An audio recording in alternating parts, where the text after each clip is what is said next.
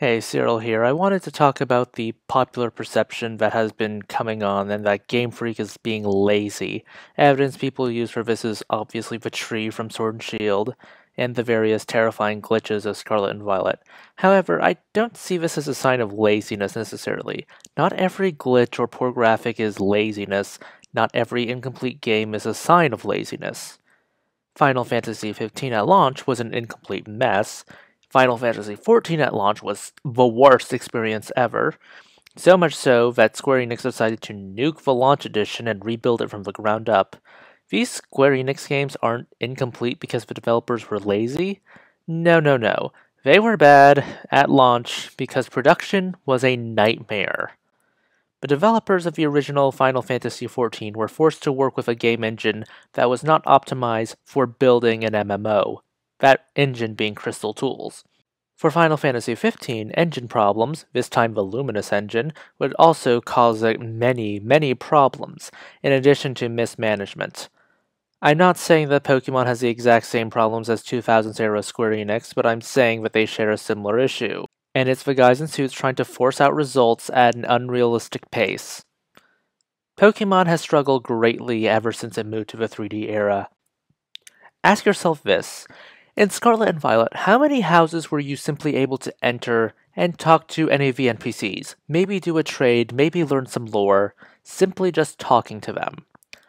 I'd be hard pressed to do that as well. Now let's look at Gen 5. Gen 5 was pretty linear, all things considered. And you could still go to houses, learn all sorts of lore from the buildings, explore what they had to offer, and even battle people in them. I can't recall doing the same for Scarlet and Violet, despite how it's advertised as being an open world Pokemon game. Really, for an open world game, it feels pretty empty. Good luck entering a sandwich shop of all things and just getting an actual lobby and not just the main menu itself.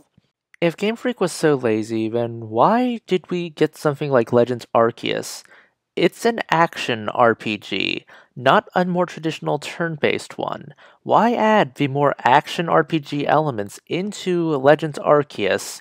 Because that is probably way more difficult to program alone than just a simple turn-based game. Why make places like Area Zero so engaging? I know for projects people don't work linearly from how all this starts to how it all ends, but I honestly have a hunch that Area Zero was the first area completed, because it probably took the most effort, because that's how projects are managed. Do the thing that is the hardest and then just work around it. So, why make Area Zero so engaging? Why make the storyline so engaging?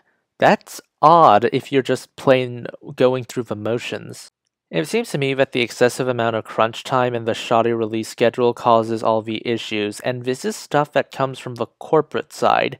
It seems that corporate does not have the ability, or does not care, that their traditional model of making these games and developing them does not work anymore for the modern day. But those are just my thoughts on the matter. Please let me know yours in the comment section below. This is Cyril signing off.